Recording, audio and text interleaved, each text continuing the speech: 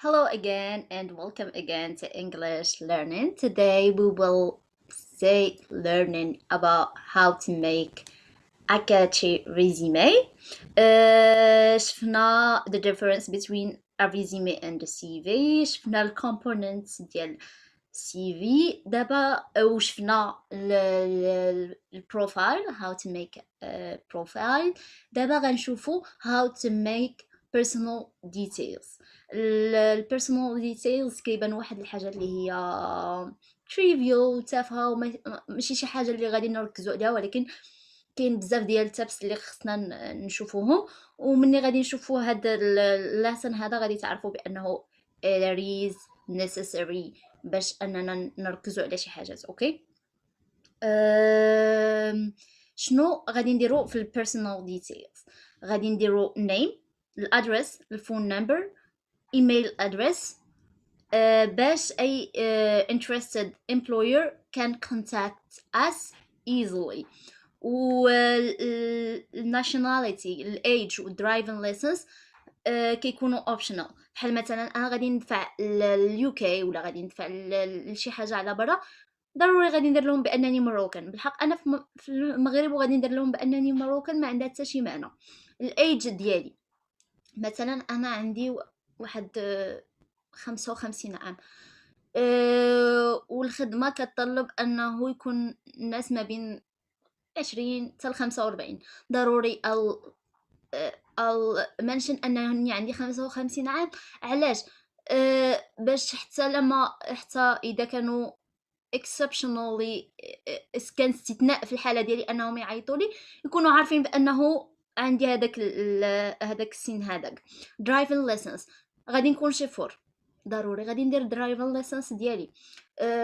مثلا ابي ام تيرمينال كيحتاجوا driving lessons، ماشي حيت غادي نكون شيفور ولا شي حاجه، ولكن كتكون كتعرف كيفاش تمانيبيولي واحد الماشين عندهم، دونك كدير لهم driving lessons.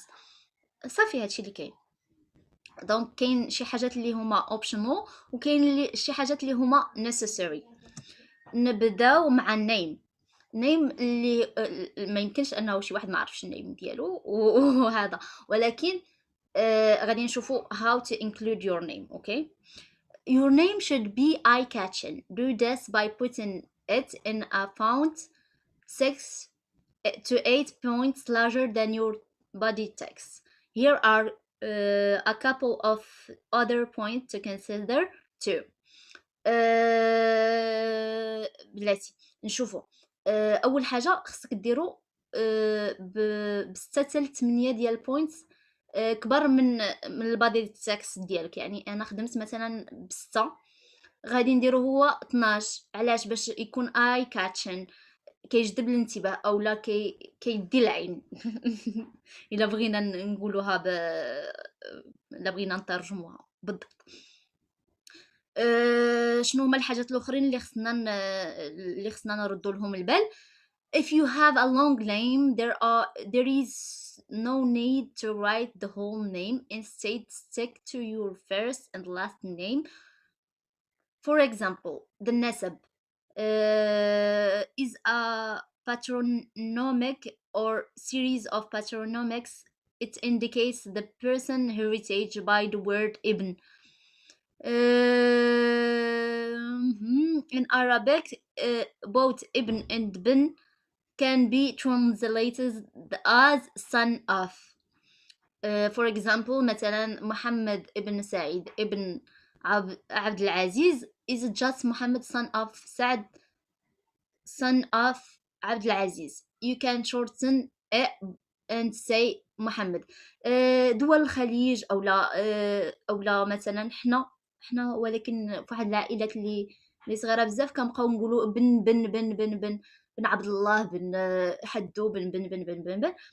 ولكن المعنى ديالها ماشي الاصل ديالك اولا الكنايه ديالك، هي غير هو ولد الشخص الاخر، ولد الشخص الاخر. دونك باش ما نطيحوش في ديك ابن ابن ابن ابن، كنقولوا غير الفيرست ولاست نيم. بحال مثلا هنا الاكزامبل اللي عندنا هو سعد بن عبد العزيز بن محمد بن سعد بن عبد العزيز، يعني انه غير محمد، بلا ما نديرو ديك ابن. second thing, if you have very common name بحال مثلا فاطمة، بناني، بن جلون، برادة، consider including your middle name to help distinguish you from the others. يعني عندي واحد الاسم اللي هو معروف بزاف بحال العلمي، بن جلول، بناني، برادة، هاد الناس هادو معروفين، وفاطمة هي واحد النيم اللي هو معروف common. دونك انا مثلا سميتي فاطمه براده والاخرى سميتها فاطمه براده، ما يعرفوش شكون فاطمه براده فينا اللي خصهم يخدموها. دونك غادي ندير الميدل نيم ديالي. بصح هي في المغرب غادي تكون واحد الدفيعه باش يخدموني، الا حيت هاد النيمز ديال واحد الناس اللي هما معروفين. ولكن الا كانت غادي ندفع على برا، ضروري خصني ندير ماي ميدل نيم. اوكي. الادرس. Surprisingly, this causes a lot of arguments in requirement circles. Should you include your address in your CV, personal information or no? هادشي الادرس واحد الحاجة اللي هي trivial ولا تافهة، ولكن كتخلق بزاف ديال الجدل في الوسط ديال البحث عن العمل. غادي نشوفوا علاش. It's a holdover from when correspondence was done by post. The employer had to know your address to write back to you. So it's redundant now. But including your address on your CV proves that you follow standard CV writing conventions and serves as a trust factor. Meaning you have permanently based somewhere and not always on the go. And it may benefit your application if you live close to your place of work. The fact you won't have a long commute and you are unlikely to be late may work in your favor. بمعنى الادريس كانوا كيديروها في واحد الوقت اللي كانوا كيتعاملوا في البوسطه، يعني ضروري خصو يكون عنده الادريس ديالك باش يكتب لك، باش يرد عليك واش غادي تجي ولا ما غاديش تجي. ولكن دابا ما بقى عندها حتى شي معنى، ولكن ضروري تدار. علاش؟ حيت من ستاندردز ديال السيفي خصها تكون ضروري في السيفي، وكتعني انك واحد الانسان اللي هو trustful. يعني انت دائما في واحد الادرس ماشي ready to go.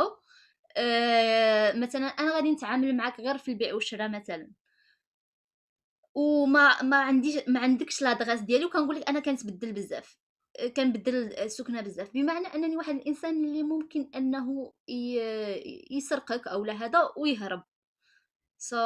ما غاديش تكون ما غاديش تثق فيا.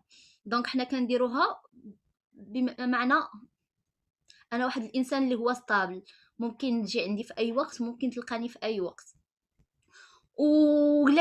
ولا كنت كنكون قريب الخدمه ديالي، هادشي كيعني انني ما عمرني ما غادي نتعطل وبزاف ديال الحاجات. دونك غادي it will serve me، يعني غادي تخدمني انني ساكن قريب الخدمه ديالي. اوكي. الفون number this is a must have. Make sure it's personal number, and if you're applying for jobs abroad, make sure you also include international dealing code. يعني حنا ضروري يكون عندنا الفون نمبر في الابليكيشن ديالنا، يعني في السيفي ديالنا. ولكن غادي نخدمو مثلا غادي نصيفطوه على برا، غادي نديرو هذيك 212 اللي عندنا حنا في المغرب كنزيدوها ملي كيكونوا يعيطوا لنا على برا. اوكي. دونك ضروري غادي تزيد ديك 212، ما غاديش دير 06. pro tip, professional tip. This would be a great time to make sure you have a professional sounding voicemail written set up to deal with any missed calls from recruiters. يعني مني كنكون مني مثلا كتشدني بواط فوكال. كاين اللي دايرين واحد الباد فوكال بس for their friends and all that. ولكن ملي غادي نكون كنقلب على خدمه ما يمكنليش ندير داكشي. يمكن لي انني ندير واحد الفويس ميل اللي هو بروفيشنال و مثلا ممكن تعيطوا لي من بعد او لا تخليو النمبر ديالكم وغادي نعيط لكم شي حاجه بحال هكا. الايميل ادريس. Your email address is the last piece of essential contact information that your CV should include. The trick here is to make sure it's your personal email address and not the funny one you created when you were a teenager. مثلا هنا عندنا يسرى 1 2 3 @life.fr او لا. مهم انا فاش كنت صغيره كنت دايره مورينا يوشيتا شي حاجه اللي ريز فاني وماشي بروفيشنال وهذا ما احتاجش اننا نديروها. ولا كان عندنا غير هذاك الايميل من الاحسن اننا نبدلوه. هي بصح I like this part. هي بصح ما غاديش يجيب لك خدمه الميل ادريس ديالك، ولكن الا لقيت واحد الميل ادريس اللي هي فاني وماشي بروفيشنال ما غاديش نعيط لك. بحال زعما انا عندي الخدامي وانا كنعيط لعباد الله. اوكي. Optional details that you may include in your personal details CV. The following are 2 additional personal details that candidates have recently started putting on their CVs. LinkedIn account details, personal website, portfolio, web address. يعني من يكون عندي واحد الويب سايت ديالي ولا لينكدين دابا ولاو كيديروه بزاف it serves your CV. okay. This is a good idea if your LinkedIn profile or personal website contains additional information that could strengthen your application. هادشي it serves you إلا كان عندك واحد strong LinkedIn profile. يعني في واحد الاديشنال واحد الحاجه additional واحد الزياده ماشي كلشي اللي كاين في السيفي كيتعاود حتى في يور بروفايل في لينكدين. وهادشي اللي غيخلينا انه اللينكدين ديالنا نخليوه ديما متجدد ونخدموا به اكثر. اوكي. So هذا البارت كان about personal details. نشوفكم من بعد باش نكملوا. ما تنساوش اننا كنخدموا بالاوردر. دونك كل كومبوننت كنعطيوه الوقت ديالو كنعطيوه الشرح ديالو، ولكن كنبقاو غاديين في الاوردر ديال السي في. اوكي. نشوفكم من بعد. I love you so much and take care. Bye bye. Stop the share.